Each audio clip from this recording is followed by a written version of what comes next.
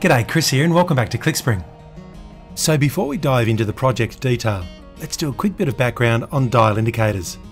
For those wondering, a dial indicator is a tool typically used to measure runout, or the off-axis error of a rotating component.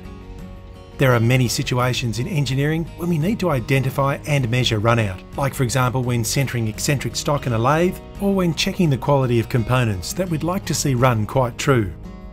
And we can also use the tool for many other things too, like measuring simple travel, tramming a mill, and finding the depth of a hole and so on. It's an instrument for accurately capturing small displacement measurements and then amplifying them so that they can be clearly read on a dial. Now, something interesting about dial indicators is that the concept appears to have originated from within the field of horology. John Logan, a watchmaker from the Waltham Watch Company, who filed several key patents on behalf of the company, also filed a patent for one of the very first small measurement gauges. The patent description frames the invention as a caliper and depth gauge. It specifies a gauging bar measuring travel in reference to fixed caliper jaws, or alternatively a gauging rod. And although it certainly did at least that, with the benefit of hindsight, it's clear that this collection of ideas also carried the essential principles of the mechanical dial indicator. Evidently Logan and others continued to evolve the design throughout the latter part of the 19th century. The arbor and chain arrangement was replaced with the more robust rack and pinion gearing, and the ideas of a caliper depth gauge and indicator were separated out into distinctly separate tools, so that by the time this patent was filed in 1928, things had well and truly settled down into the single-purpose design that we mostly see today. If you were to pull apart one of the modern mechanical dial indicators, you'd find something that looks a lot like these drawings. A rack engaged with a gear train, working against a spring, driving one or more hands on a dial, converting a small linear travel into a greatly magnified rotational travel on a circular dial. Now, what I particularly like about dial indicators is that they're such a cool hybrid of horological and general engineering.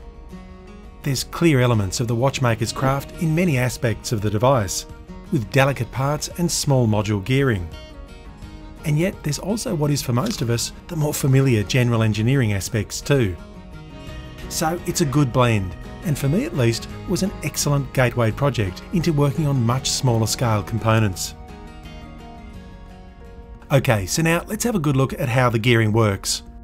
In this case, we have a 1-inch travel indicator measuring thousandths of an inch. There are precisely 30 teeth per inch cut into the rack, and there are 30 teeth in the pinion with which it engages. So as the rack travels through a full inch of travel, it turns the corresponding pinion one complete turn. There are 120 teeth on the wheel to which the 30-tooth pinion is attached. That 120-tooth wheel engages with this 12-tooth pinion. So as the wheel makes that full turn, the 12-tooth pinion goes through 10 full turns. Our main pointer is attached to that pinion, so that's 10 full turns of the main pointer for 1 full inch of travel on the rack. Now we've divided our dial into 100 intervals. So 10 times around the dial for an inch, with 100 intervals each time, gives us 1000 total intervals for the whole inch of linear travel. And so each graduated interval represents 1,000th of an inch. Now you'll have noticed a counter keeping track of those tenths as they go by. The 12-tooth centre pinion also engages with this 120-tooth wheel. And so for each full turn of the 12-tooth pinion, this wheel goes through 1/10 of a turn. So our tenths pointer is attached to that wheel, and simply by dividing that dial up into tenths, it gives us our tenths counter. Of course, the initial driving wheel is doing the same thing as the 120-tooth count wheel, just in reverse. But it's convenient to do things this way, because it lets us attach a small hairspring on the count wheel to oppose the action of the gearing and so continually act to eliminate backlash. Now, a valid question is what tooth profile should be used for this mechanism, cycloidal or involute? In the context of horology, the merits of each continue to be debated, mostly around the issue of train friction and efficiency, two issues that don't really concern us in this context. But there is one clear advantage that the involute profile has over the cycloidal, and that's a relative indifference to accurate depthing. It can tolerate a fairly wide range of error that the cycloidal profile simply can't. And as it happens, this provides us with a huge simplification when it comes to the assembly and mechanism design. So it's no surprise that the vast majority of dial indicators on the market today employ the involute gearing profile. Now, in terms of the required tools for the project, many of the project's specific tools will be constructed during the course of the build, a couple of which should serve the shop for years to come. There will also be some small accessory tools, like for example these pivot files and burnishes, that would be nice to have if the budget permits. But one tool that I've made a conscious choice to avoid specifying is a watchmaker's staking tool. It's an expensive tool to buy for a one-off project, and as much as it would have been nice to plan construction around one, I'd like to keep the project open to as many people as possible. So this means that the arbors, for example, have been designed to be bonded to their wheels and pinions rather than staked. And for those other tasks for which a staking tool would be the natural choice, I'll show alternative methods to complete the work. Having said that, it's very easy to modify the components so that everything could be staked if you'd prefer. So it's still very much an option if you're already equipped with a staking tool or if you're looking for a good excuse to buy one. The one tool that is essential for the project is a small lathe, preferably equipped with both a standard 3-jaw chuck and a set of watchmaker's collets. Here's a closer look at the machine that I'll be using for all of the small components. It uses a small adapter sleeve to convert from the spindle Morse taper to the collet taper, but otherwise the general principles are common across similar machines. A draw tube threads onto the rear of each collet, providing the closing force to pull the collet into the headstock and close down on the workpiece. Each collet in this set is separated by 0.1 mm, which gives you an idea of their closing range.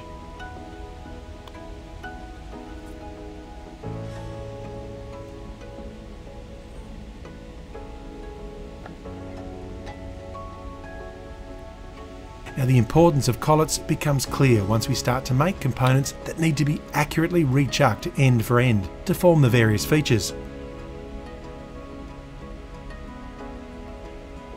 Collets are rarely perfect, but they do give us enough accuracy to do almost everything that we need to do in most cases, like for example forming these arbor pivots. Now, by design, collets tend to hold quite delicate parts, so of course light cuts are the standard for all of this turning work. And it's worth pointing out that the graduated hand wheels and the overall light feel on this particular lathe makes for quite accurate and repeatable cuts.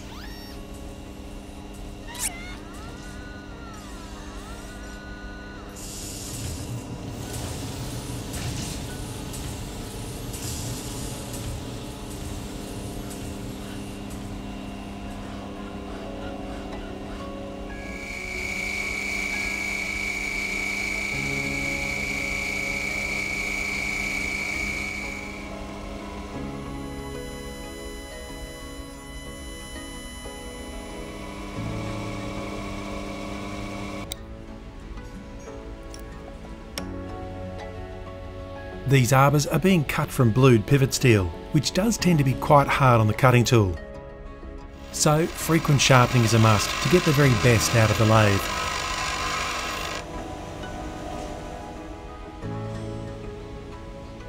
And the approach for each of these arbors is essentially the same. The various seatings and shoulders are formed as per the drawings, with the pivot surfaces in particular burnished to a high finish.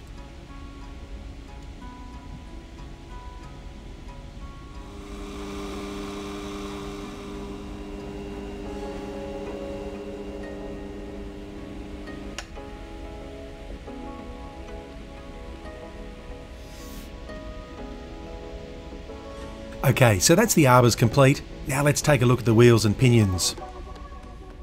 The cutter fabrication process is presented in detail in the 5-part TGT gear cutter series, so be sure to check that out if you've not already seen it. The series covers all of the steps to create multi-tooth form-relieved cutters, and also provides the necessary data to use them. Now of course, almost all aspects of this build are occurring on quite a small scale, and so in absolute terms the tolerance to error is quite low. Where it might generally be okay to simply drill and then ream a centre hole for a large clock wheel, perhaps accepting a few hundredths of a millimetre eccentricity here and there. For this application, the centre hole must be absolutely dead on axis and on size, which means it needs to be drilled undersize and then bored out to final dimension.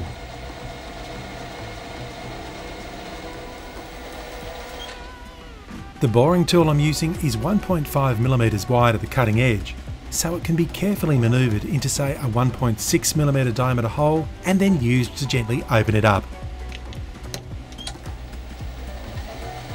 Now the tool is quite slender and so is susceptible to a little bit of spring during the cut, but it's easy enough to manage, usually by approaching the final dimension slowly and by keeping in mind that a couple of spring passes will be necessary to truly finish the cut.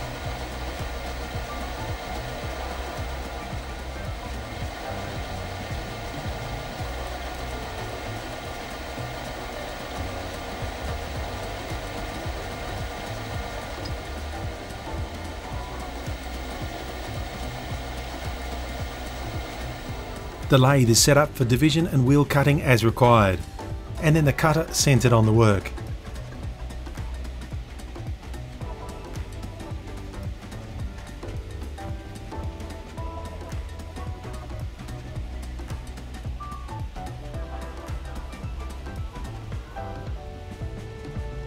The cutter is then lowered into the work at the full required depth, as specified in the gear calculator, and all teeth are formed in a single pass.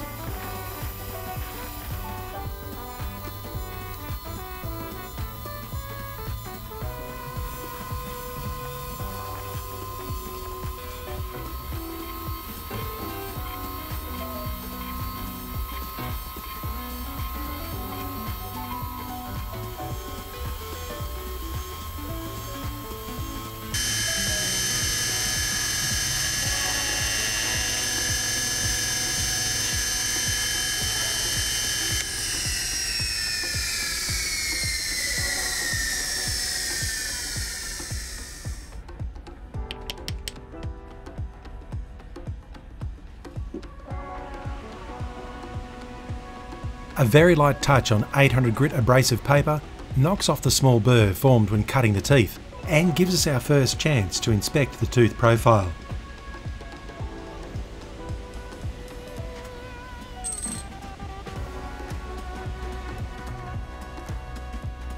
Now 2 of these wheels are required and they can be cut separately, or if a good CA glue bond can be maintained between the blanks, then both could be cut at the same time and then separated with acetone later.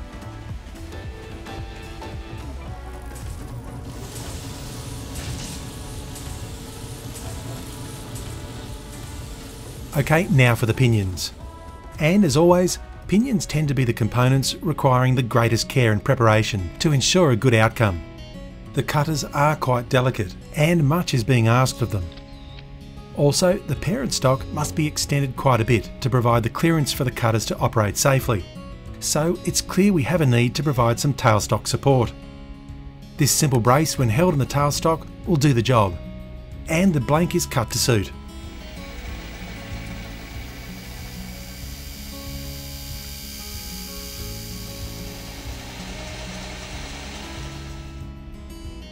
The cutter is centred on the work in the usual way, and then the tailstock support engaged and locked off for the duration of the cut.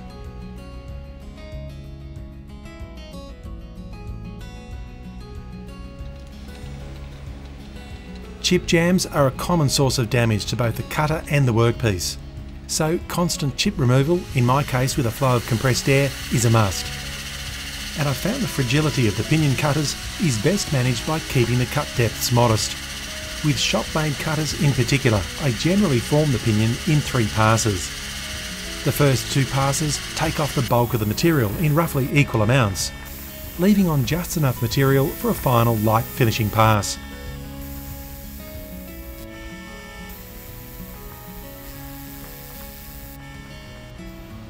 Now I should point out that if you wanted, you could turn the pivots and wheel seating from this raw pinion stock as it stands right now, and save some of the work in forming a separate arbor.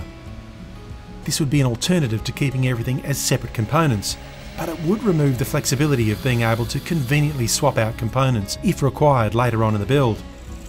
Each approach has its pros and cons. Certainly, when building the prototype for this series, it was helpful to have the flexibility to be able to just remake an arbor, for example, rather than having to cut another pinion too. In any event, all subsequent cuts for the pinion heads can be managed by using a simple pot chuck, turned to size from brass rod.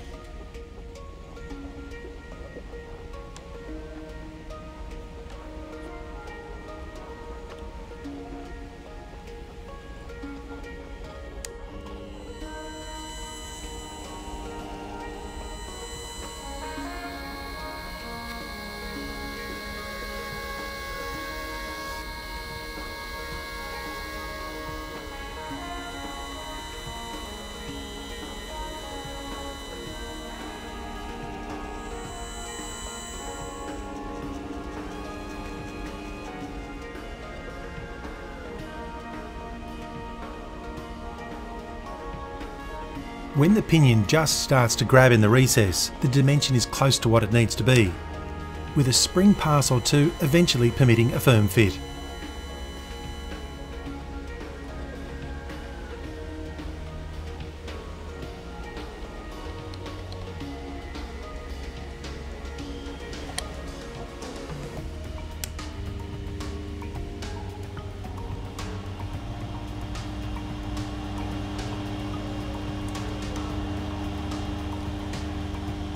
Again, the pinion is drilled under size and then the boring tool used to open up the hole to the correct dimension.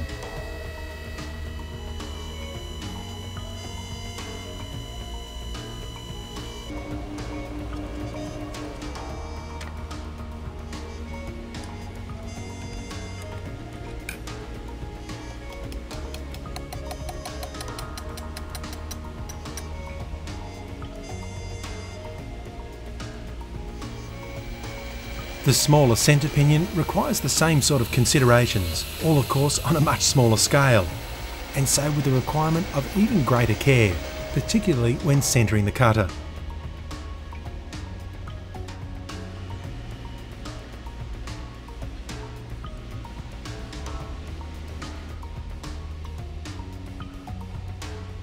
Again, clearing away chips, as well as keeping the cut depths, feed rates and RPMs modest, are the best ways to extend the life of the cutter.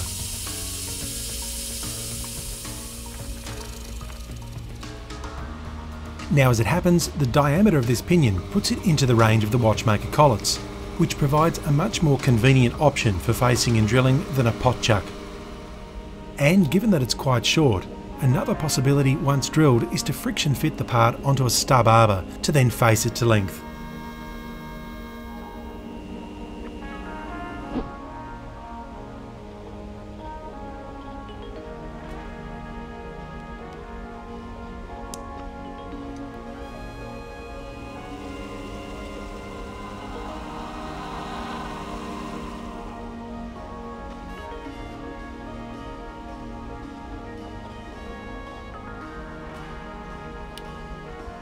A couple of these parts will continue to be worked on for the fitting of the hand assemblies, and all will still need to be taken to their final finish in a later video. But for now, we can dry fit them to confirm that all is as it should be.